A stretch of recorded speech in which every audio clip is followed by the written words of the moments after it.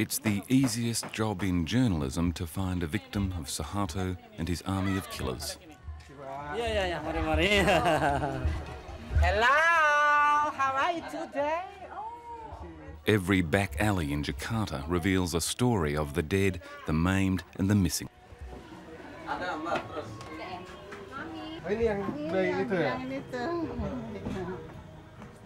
Ingat-ingat masih jauh itu bunyi gitar dia itu orang ngamen-ngamen itu perasaan ibu ya ini yang gitar gitu jadinya gitu suka seni juga dia gitu maksudnya suka nyanyi gitu.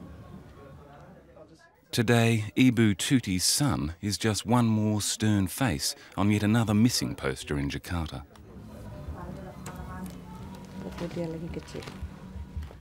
Ibu Tuti's son simply disappeared in 1996 when the military arrested him during a crackdown against the emerging democratic movement. He wasn't well known, she wasn't well connected. There was nothing she could do. Nah, menurut ibu waktu itu lantaran ibu belum ngerti hukum, belum ngerti LBH, belum ngerti kemana-mana, ya cara ibu sama teman-temannya pergi ke dukun. Kalau orang sana dukun apa namanya itu ya. Dia lihat, dia bilang itu anak ibu masih ada kan gitu. Under Suharto, a clairvoyant was as good as any other form of legal redress. Today, not much has changed. A new government is in place, democratically elected, but without the central pillar of a democracy, a legal system to provide justice or at least an answer to a mother's simple question. Ibu warga negara Indonesia asli. Jadi hukum itu harus sama, biar berpangkat, biar berbintang itu harus sama hukum. Kalau perasaan ibu ini nggak ngerti hukum, harus dia itu yang mengerti hukum, yang lebih ngerti dari ibu. Anak ibu ini hidup atau mati, ibu harus tahu.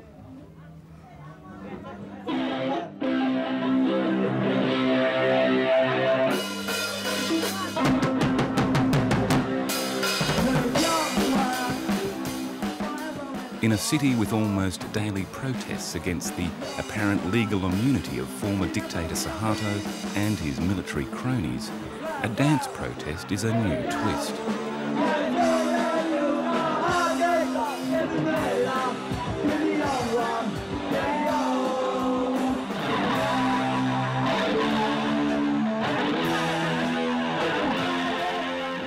But the raw politics are never far away. Tapi luka yang lebih perih dari kematian. These are the young people that the military tortured, raped and imprisoned in their final attempts to cling to power. They were the army's greatest enemy then and now. Injak-injak sepatu laras bapaknya sendiri. Itu jawaban yang kami terima. Bass guitarist Pranowo and drummer Jacobus Kurniawan were imprisoned for nearly 4 years until released by the new government. Many of their friends, including Ibu Tuti's son, were killed or simply disappeared. Actions which Suharto and his army may yet come to regret.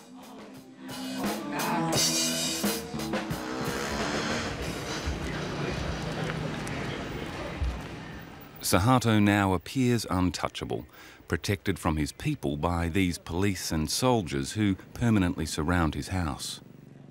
But it's a barrier which Jacobus Kurniawan may break through. The government's legal action against Suharto has collapsed.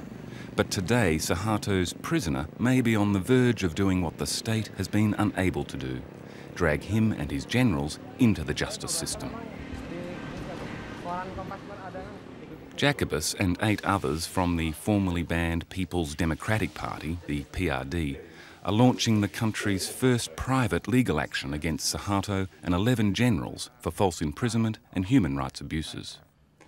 Jacobus, can you forgive Suharto, but can you forgive the intelligence officers and the army? No, it's not about forgive or not, like and dislike. It's about how to build a legal system, how to build a democratization process in Indonesia. So I repeat this is not about revenge, but this is our task, our duty, as one of political forces in Indonesia who have responsibility to the people.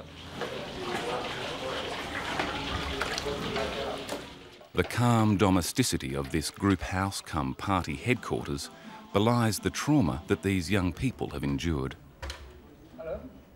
58 members of the PRD were arrested in '96 for daring to form a political party.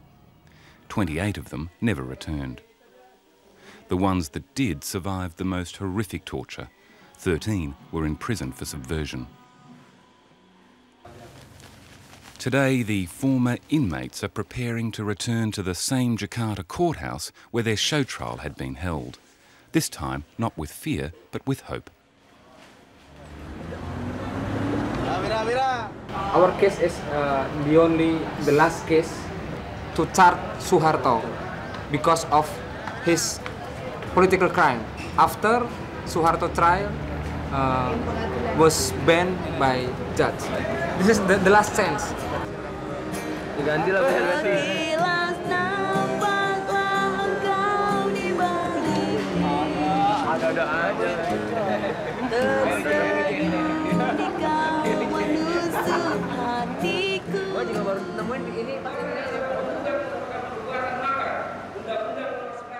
This is the third time the PRD lawyers have presented this case.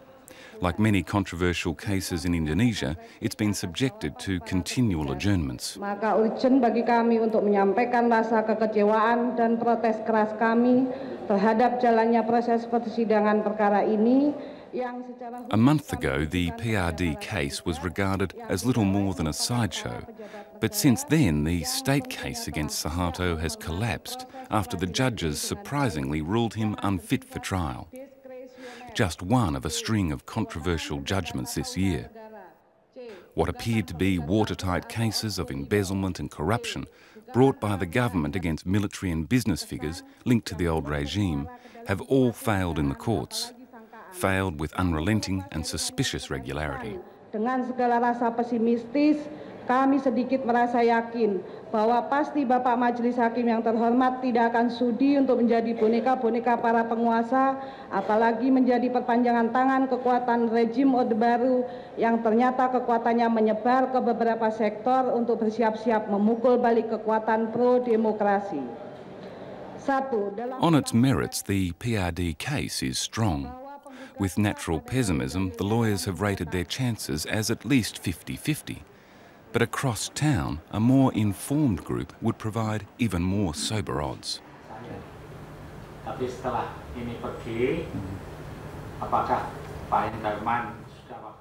In the government's ongoing battle to assert the rule of law over the army and the old regime, this is probably the most important group that the government has established in the 12 months since it came to power.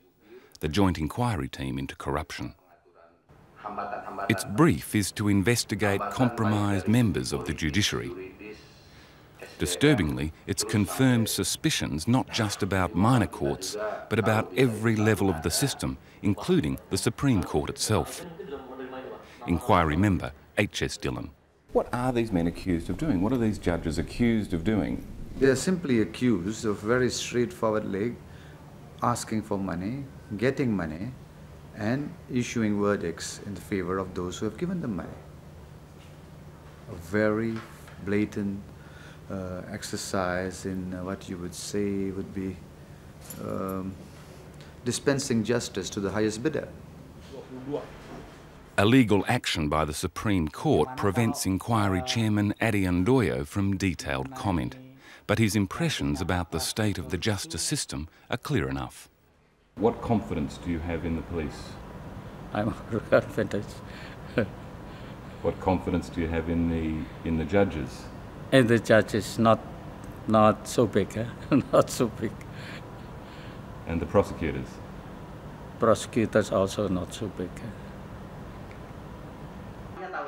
Handoyo now believes that corruption amongst judges, including the most senior in the land, is now so endemic it will take a generation to clean up the courts. That's a very depressing analysis from given your position too. Yes. So there's little that I'm not optimistic. I'm, on the contrary, I'm pessimistic. That prognosis is particularly unsettling for H.S. Dillon. Kita kok belum dapat ini ada moral outrage dari masyarakat itu. Dillon is also a senior member of the Indonesian Human Rights Commission. He knows that without courts to prosecute them in, the dozens of cases he's now preparing against the military are all at stake, as is the stability of a fledgling democracy. If he and you and others don't succeed, which it doesn't look like you're going to at the moment. I agree.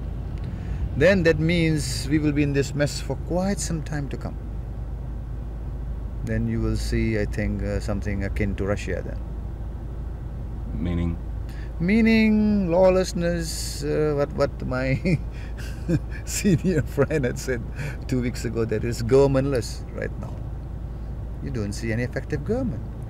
What you're seeing right now is this tug of war between the army and the president. And it's a tug of war with Dillon in the middle.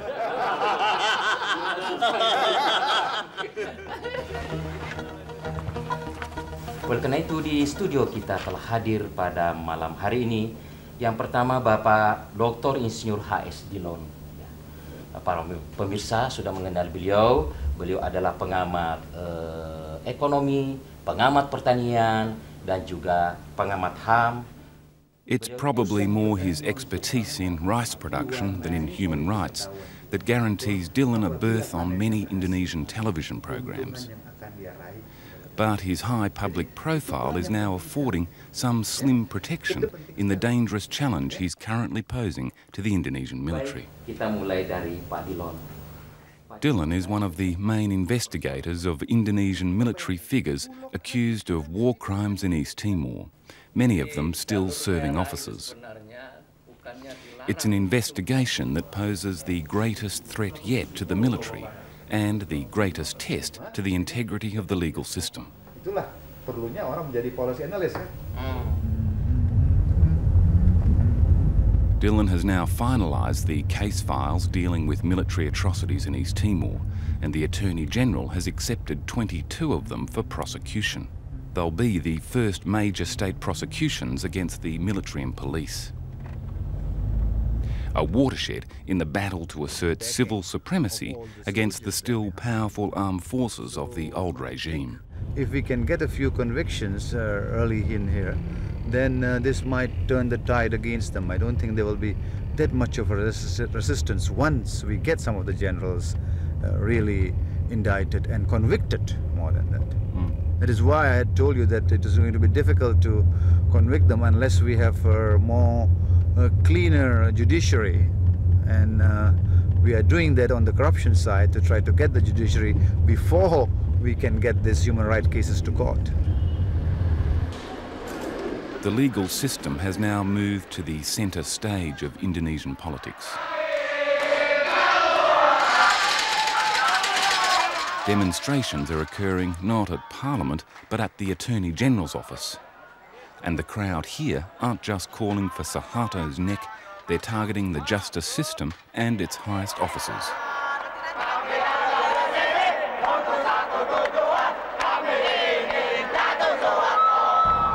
Okay. Siapa jaksanya siapa? Oh ya, oke dah. Nanti sore kau. Ya. Okay. Yeah, thanks, yeah. Attorney General Marzuki Darusman is in the centre of the storm. The public perception, of course, is that the legal system has deep-seated problems in terms of competence, in terms of professionalism, and susceptibility to inducements. It's not a secret, but then once you start looking into it, it's not that easy to prove. So you're laboring under these kinds of conditions, and you just have to make the best of it.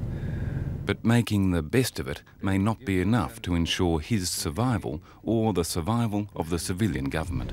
The President is looking increasingly frustrated, though. Is he able to achieve what he wants through the law? I think he's always been able to reflect the mood of the country, and when he goes out and to say that the courts are compromised and all, it's merely a reflection of the perception of the public.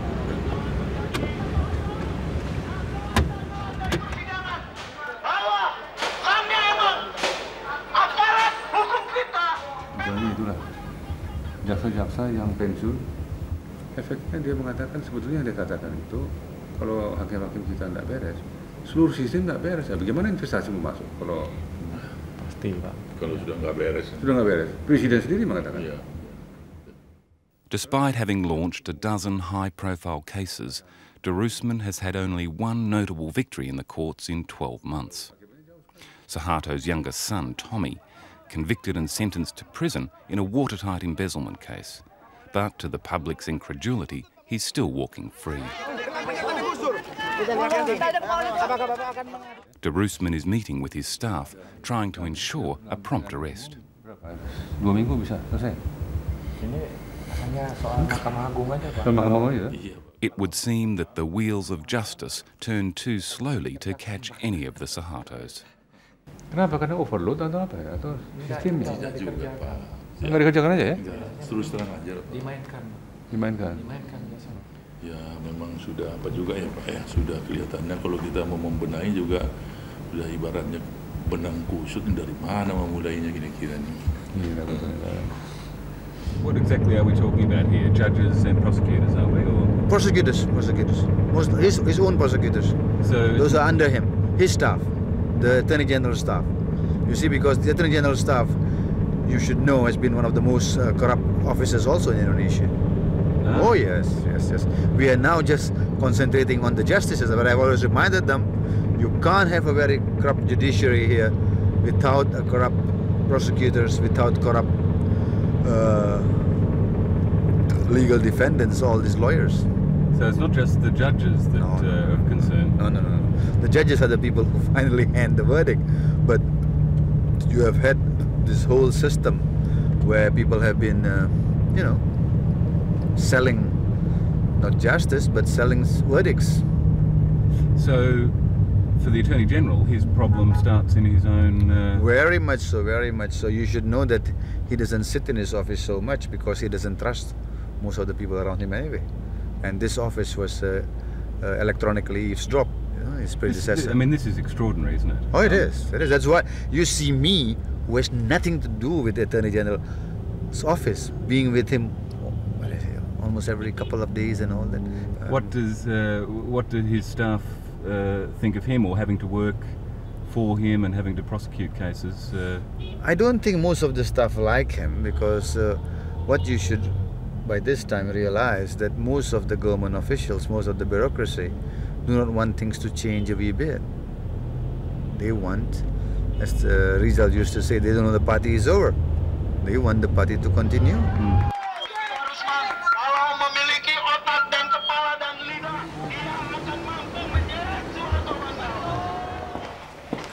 The Attorney General is facing more than just an explosion of demonstrations. A month ago, his office was bombed. The bombing at Journeyman's office occurred after Dylan's Human Rights Commission delivered to him the case files dealing with atrocities in East Timor. To the surprise of the military and members of his own department, Journeyman announced that prosecutions would follow. The prosecutors in the Attorney General's office have never really seriously dealt with gross violations of human rights. And neither are they very happy doing this, because there is nothing in it for them. And if anything, they could get a bullet in their heads. So I think that bomb that was detonated in the AG's office was just meant to send them a warning, don't play around with us.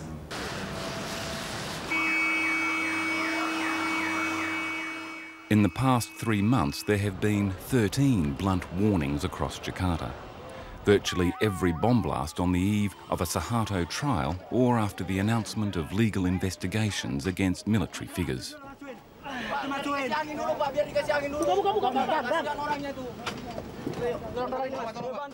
This blast at the Jakarta Stock Exchange was the most outrageous. 30 injured, 15 killed, nearly all of them drivers simply waiting by their cars. Another complete mystery according to the police.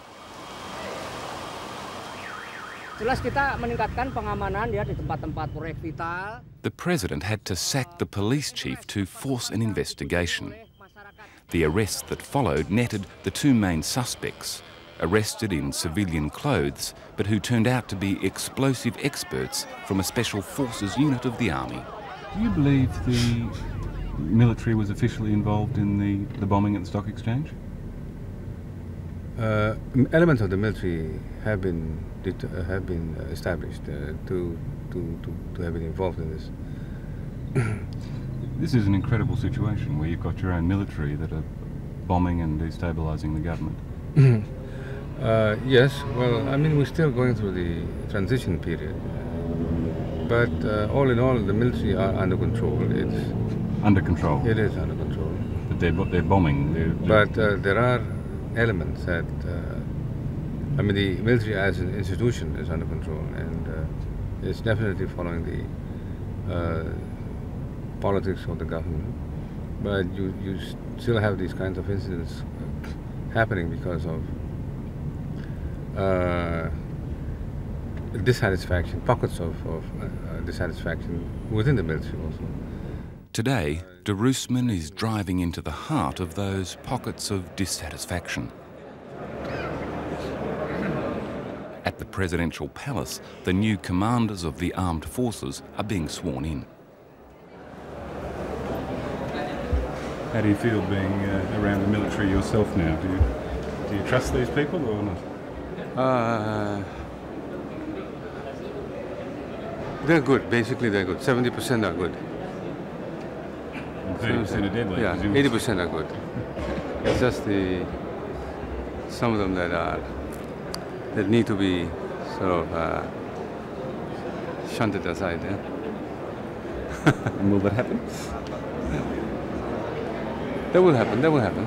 That will happen. Soon enough.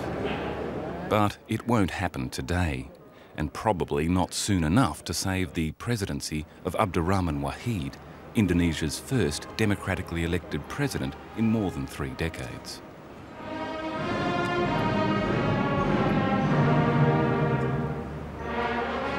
It's a humiliating day for the ailing president. 50 generals virtually threatened a coup if Wahid went ahead with his choice of appointing a well-known reformer as the army's new chief of staff. The army got their man, and Wahid's presidency dealt yet another blow. At his side stands a vice president who is busily courting the military to ensure her ascendancy and their survival. The President and his Attorney General face a Herculean task in the coming months in their legal showdown with the military. All they have to rely on for support is the law and the courts, and that's not much. The Army Chief of Staff departing today has the honour of being one of the prime suspects in a counterfeit currency ring, and under his command, the Army are suspected of bombing the Attorney General's office and the stock exchange. There's a series of bombings here, though, and the Army stands accused This of that. is not a good time for me, okay? When is a good time, sir? Okay. His replacement appears unfazed by the challenges that lie ahead. Yes, sir. The Army, the reputation of the Army has taken a serious blow in recent months with accusations that they're behind a terror and bombing campaign. No, it's just 2 soldiers, you know. Just 2 soldiers? Just 2 soldiers who killed 10 men and wounded 20 others? No. It's just 2 soldiers who get the link with the Aceh Merdeka. And then, of course, because they also are Chinese. So they have a relation with the with the Aceh liberation. They also have a relation with the army, though. This must be extreme. No, he is a soldier. He is a soldier. Well, are you taking this seriously? I mean, if this is the army that is bombing the state... Yeah, of course, they are one of the members of the army, but not the army. Many people accuse the army of being involved in this type of destabilising activity. Are you going to take any action on these accusations? Well, I think we have to do that, yes. But are you going to remove officers who you suspect are engaged? The officers? Are you going to remove officers who you suspect are engaged in acts against the state? Oh, well, I don't care what is the rank of them. If they did some things not correctly or indisciplinary, then I will of course, to do some things to them. Yeah, a sanction for them. A sanction? A sanction, yes. Mm. Mm. Do you have any immediate plans? Well, not for the time being, because I just took over and, you know. Thanks, sir. Okay. Yeah. Congratulations. Oh. A commander with enough stomach would have plenty to investigate in this room alone. Multi-millionaire generals, career torturers, and a few modern-day bombers. But for now, the biggest threat to this group is the Attorney General and his list of 22 accused of atrocities in East Timor. If those cases succeed, there'll be thousands more to follow from within Indonesia, if they succeed. Jakarta Police Headquarters. The police are in a quandary. On a presidential order, they have arrested a notorious East Timor militia leader. A judge has just overturned the order and a release is expected any moment. But the surprise on this day is not to see the militia leader walk out of police headquarters, but another of the 22 accused by the Attorney General of criminal atrocities in East Timor. And he didn't walk out of a cell, but from his executive office. So you can be on that list and still work in the civil service, obviously, yeah? Timbul Selayan, the former chief of police in East Timor, is awaiting prosecution for his complicity in acts of torture and mass murder. Not only is he still serving, he's been promoted to a rather surprising position. So what's your job now, sir? Just briefly, what's your job now? Direktur Pidana Korupsi. Yeah. The man accused of collusion with the most corrupt elements of the Indonesian army and the old regime is now in charge of the unit meant to be investigating them. Oh bukan, ini eksternal. Bukannya korupsi di Indonesia lagi? Ya, termasuk Suharto sudah dicoba kan. Okay, yeah, see you. Bye. Seperti biasanya, tapi ini adalah akibat dari perbuatan melawan hukum penguasa yang disebabkan oleh Suharto, militer, kaum birokrat yang memanfaatkan hukum untuk menghancurkan demokrasi dan juga sendi-sendi hukum itu sendiri. The strength of the PRD case is that it doesn't rely on police investigators to get it to court, nor on government prosecutors to conduct the case. It's a private action, and the only barrier is the wisdom and judgment of three men. Jadi sekiranya pengadilan hakim akan memutus perkara ini sesuai dengan belum selesai. Jangan dipotong dulu. Jadi tidak di dalam eksepsi, dalam tanggapan eksepsi tidak ada pemeriksaan saksi atau bukti-bukti. Saya kira demikian ya. Tidak ada suatu ketentuan pun, baik pasal maupun ayat, yang melarang bagi pihak penggugat untuk mengajukan seorang saksi dalam hukum acara dalam persidangan ini. Oleh karena itu, the case is adjourned, with judgment as to whether the trial can proceed to be given at a later date. But with neither witnesses or evidence being heard, the gallery make a judgment of their own. Hakim Suharto. Bayaran. Oh. Fuck you Suharto. Fuck you Suharto. Fuck you Suharto. Anjurkan rejim penindas rakyat. Fuck for Indonesian court. Fuck for Indonesian judge. Whatever the result in this case, the PRD and others will be back with more civil cases. The trials of the justice system are not over yet.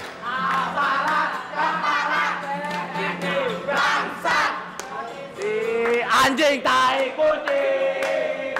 Aparat, aparat. Bangsat. Hakimnya. Anjing tai kucing. Hakimnya. Anjing tai kucing. Hakimnya. Anjing tai kucing. Lagi. Hakimnya. Anjing tai